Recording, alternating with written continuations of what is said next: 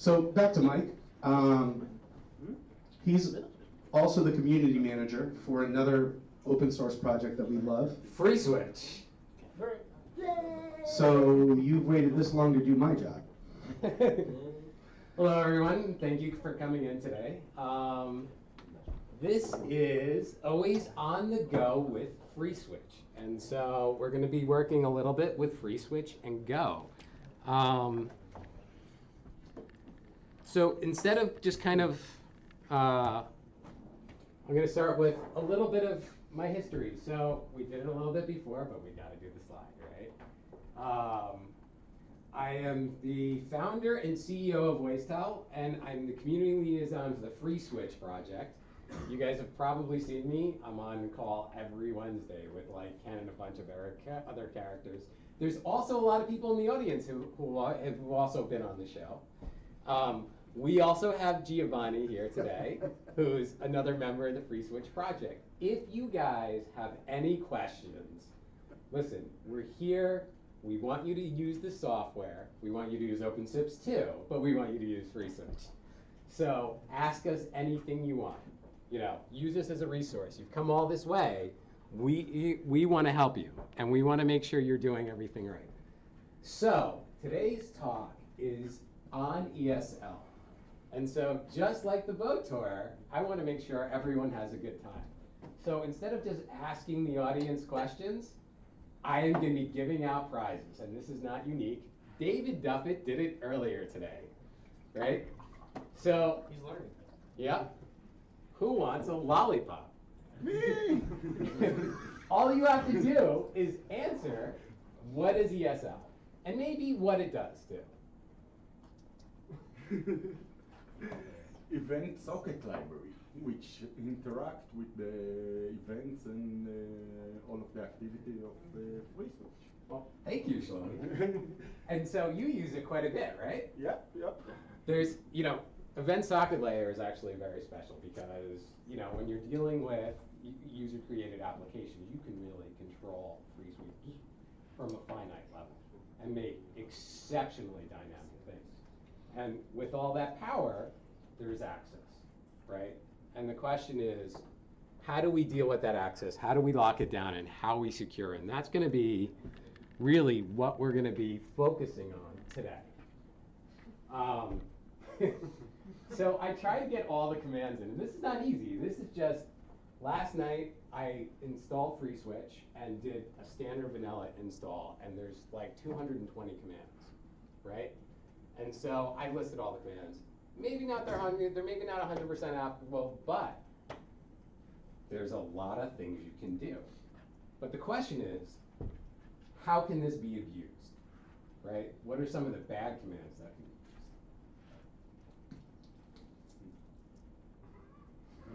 be used? So you can't answer all the questions. Wait, did I give you a lollipop? No, it would be shut up. No, it would shut up. So how can ESL really be abused? Anyone? Giovanni, how can you be? They told them from behind. All right, so wait. What is this? Hang up all the calls. What's that? You can hang up all the calls. Yes, you can hang up all the calls, right? You can shut down. Who said system? Ah, high five for system. So you can do a lot with system. You can do a lot of bad things, and we don't. If you notice, I actually made it red. System's great, but the thing is we need to lock this down because we don't really want people to have the ability to run system commands under the FreeSWITCH user. Like, it's just, you know, if it's a controlled environment, that's fine, but we don't want to expose that to the world, right? Because in that scenario, really bad things can happen. So we go back to some more simple questions, right? When is ESL listening? On a standard install. Alex. Always. Yes. And where is it listening? You said one question for a lollipop.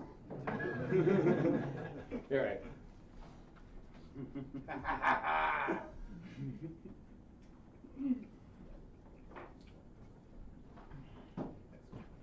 Okay, so how many people in this room use ESL?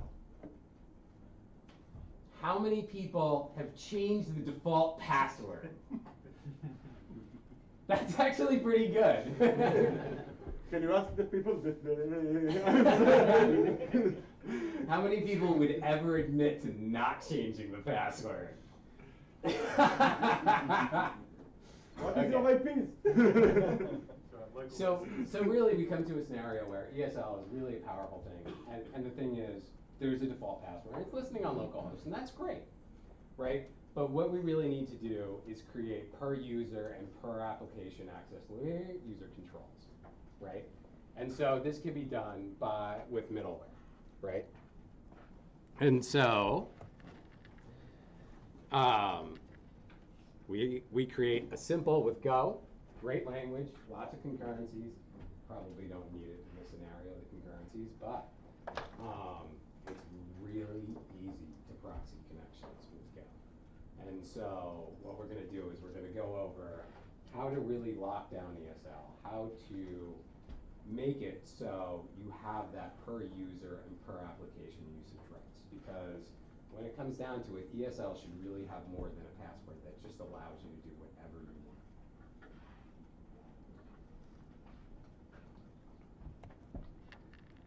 So it starts with, and then I'm going to just go over the process flow of how it works, and then hopefully we'll actually run some commands and kind of show, right? Okay, so it starts with an external request. So more recently, we've seen services where people are allowing public access to ESL, right? And so that's where this is really kind of coming from. Don't ever put ESL without any real security on it on a public interface. Don't do it. Not a good thing to do. So we send a request. We're going to check the user authentication details. So basically what we're going to do is in the user directory, we're going to have a parameter, or actually a variable, which has, we're going to check the username and password for that user, and then also, go through a list of defined possible commands. And that's actually the whitelist. Then, when all this passes, we're going to process the command ESL, and then get the response. And it's really all just that simple. So, You need it? You want to start? yeah. I can show the. All right.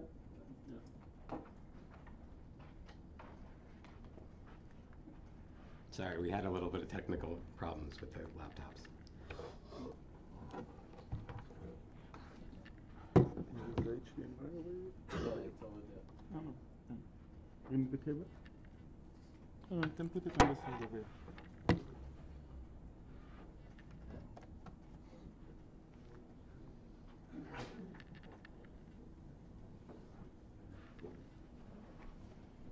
Okay, so simple Go application. You can see we're posting username, password, requests. In this case, we're just going to get the version of FreeSWITCH. It's already posted, but we can do it again just for fun. Authorized equals true. But let's say we want to run system.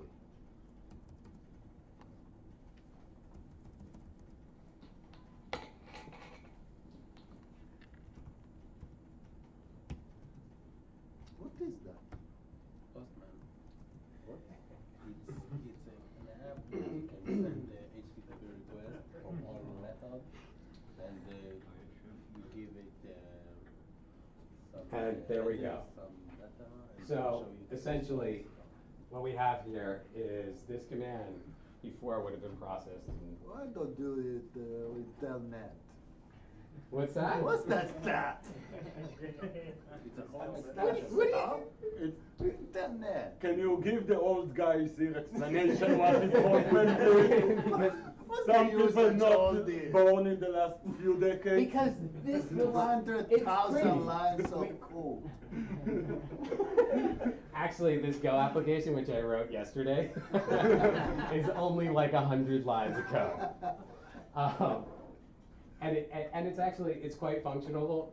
I'm gonna put it up on GitHub, you guys can look at it.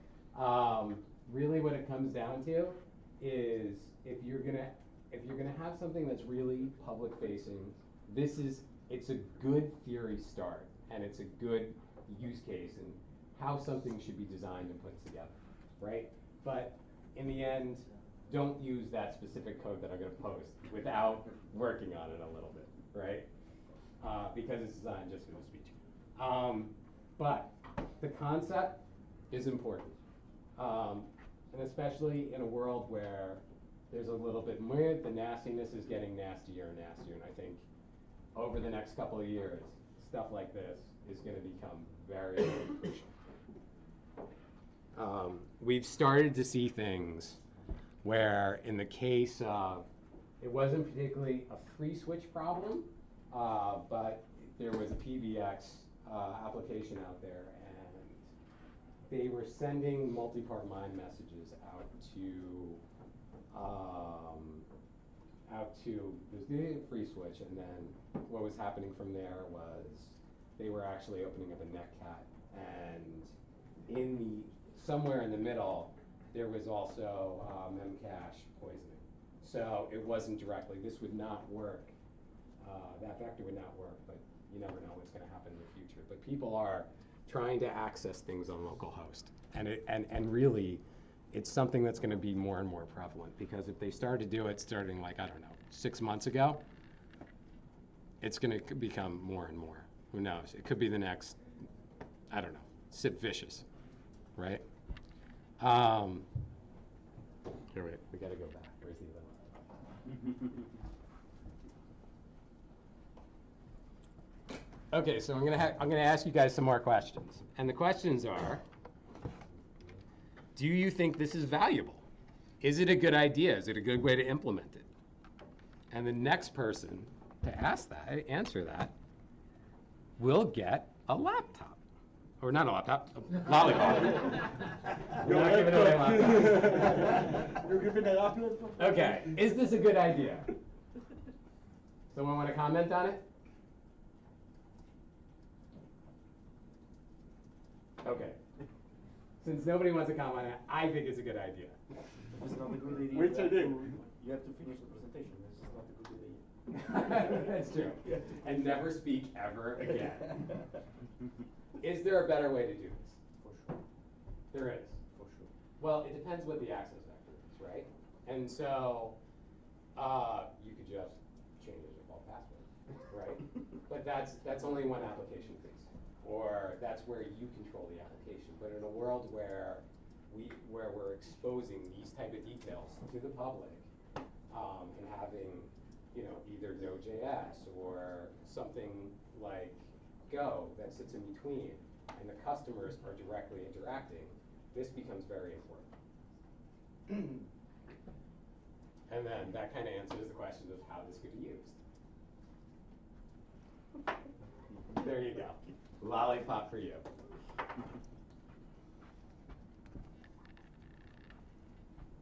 So it was done with like 100 lines of code. I can't really fit it up here. The ESL was written by someone from the UK. It was their package. Dan's got one back there that's very good too.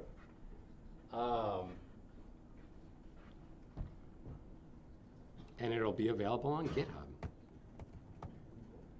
And that's all, folks. Anyone have any questions? Hey, why does everyone want to take my job? Especially that I got 2 weeks now. So, first of all, let's give a little round of applause here for Mike. You want to do my job too? No, I have a question. Okay. Does anybody have any questions? That might be a lucky night. How good or bad an idea is it to put FreeSWITCH on a public cloud like Amazon, or is it, and how to secure it if we put it? It's actually a great idea. There are a lot of installations on public clouds. There isn't any issue. FreeSWITCH handles NAT very easy, very simply.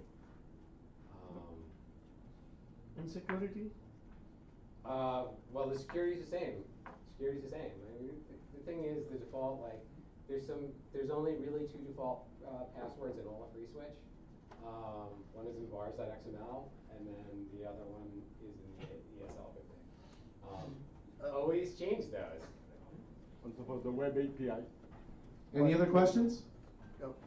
Oh, you want to use his microphone? Yeah, but there is an important thing. This access to the ESL is not on the public internet. You can access only on the local host. Okay. So it's not at all a security problem. You must change the configuration and put it on the public internet by your will. And this is totally discouraged by developer and by the FreeSWITCH community. The ESL has only to be used or on the local host or through a VPN. That's it. Or the local network, like the private network? The private network. No, Yeah, it's by default, it's on local it's on host. local host. Right, but- 127. Machines on the. You can't from one machine to another. Why not? You can. Yeah, if you open it. Yeah, but if it's on. Somebody hold this. Let's go outside. Don't put it on public network. Does, Never put ESL on the public network. Just don't do it. Does anyone else have any other questions? We've got some heated discussions going on here in the front of the room. Someone's gonna like get a boot or something. All right, one more round of applause for Mike. No kiddies! No kitties were hurt in the process of this speech. I am actually increasing mine by one. There will be a kitty picture today, people. There will.